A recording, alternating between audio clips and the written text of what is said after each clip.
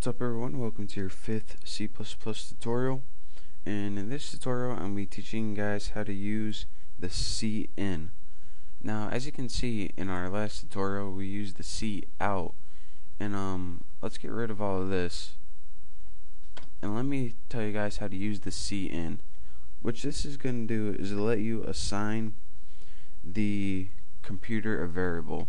Now, as you can see, if I redone that, last time we told the computer what we wanted the variable to equal, but what if we want the user to tell us what the variable can equal? So again, let's delete that again, and the first thing that we need is a variable, and let's get a new variable. It's going to be an integer variable, and I'm going to name it let's name it Greg's for Greg's number. So now we told C++ we want to make a variable that's integer called Greg's num. First, let's ask the user a question by saying cout. Say, let's say, how many do you want? Say we were making a like shopping cart or something. And remember, enclose that in quotation marks. Move this so you can see it. And end all statements with a semicolon. Actually, I'm just going to put that on the same line so I don't have to do it again. Now, so our program is going to read first now, how many do you want? And that's it.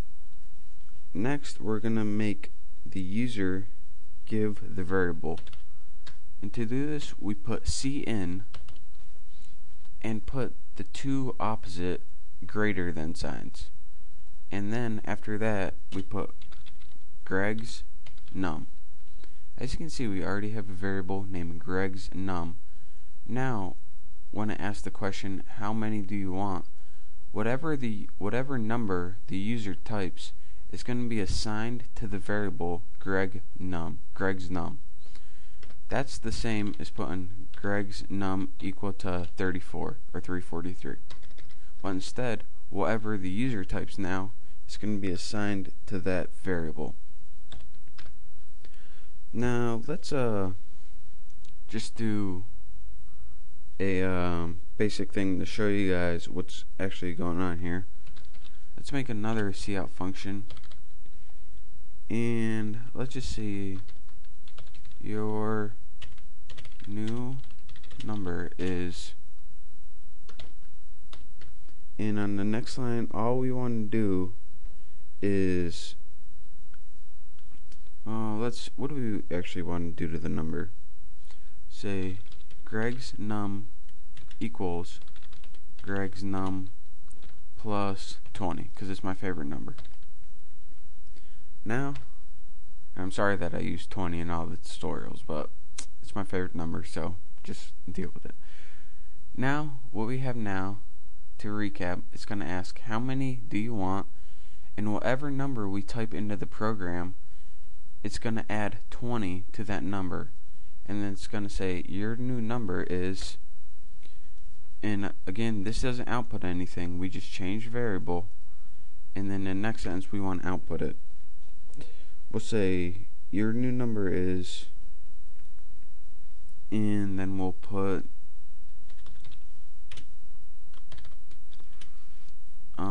we'll just output Greg's num, and this should be good to go. I would think so. So let's just make let's just end that line, and let's see what we got. Save it, execute, compile and run. Hope I don't have any errors. Don't look like I do. And here's our program. It says how many do you want, and I'm going to type 6.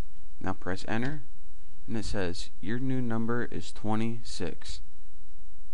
So look at this, how many do you want? 6. Your new number is 26. X out of this, and let's review this one last time so it'll stick in your head. We made an integer called Greg's num, and then we asked the question, how many do you want? This is just basic text, it doesn't have any programming meaning. Next, whatever number we typed in, we gave the value of Greg's num.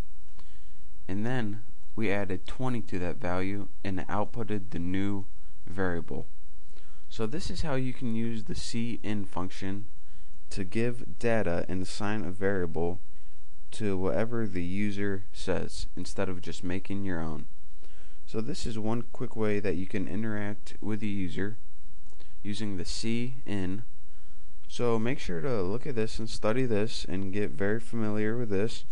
And in the next tutorial, we're probably going to be talking about functions. So make sure to subscribe to my channel, and hope you enjoyed my video.